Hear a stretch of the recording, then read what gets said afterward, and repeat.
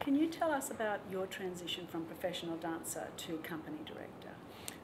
I've had an unusual, really, career, not the way that it normally happens, I suppose.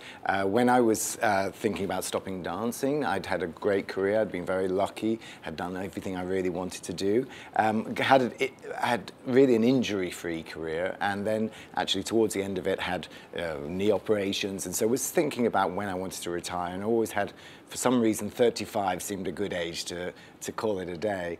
And I'd had some, experience putting galas together, charity galas, sort of choreographic workshops. So I thought maybe this is something that I'd like to do. So I was very lucky. Some people put me in touch with different people within the arts world. So I spent some time with Rombe Dance Company just to see how another company works.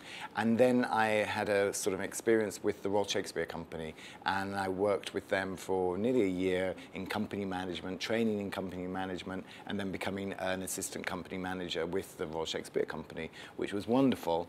But then the calling of the dance and the ballet world really, it was too much to resist. So I went back to Birmingham Royal Ballet as company manager, and then joined the Royal Ballet as company manager, and then became the administrative director. So I was very much in that sort of management, administration side of the work. And then when the job was advertised for the director of the Royal Ballet, which is really the artistic director, in the end, I thought, why not go for it? And with all my experience as a performer, but then also my experience as a manager, hopefully the two could really work well together and do some good for the company. And here you are. Yeah, somehow.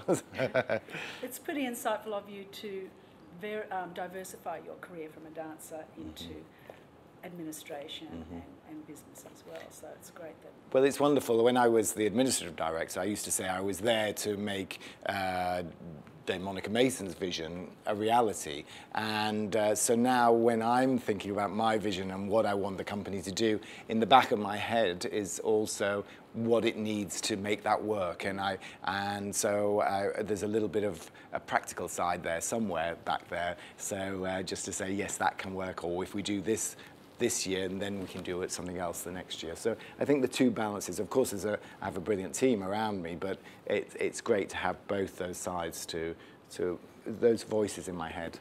Front and back of house knowledge. Very clear.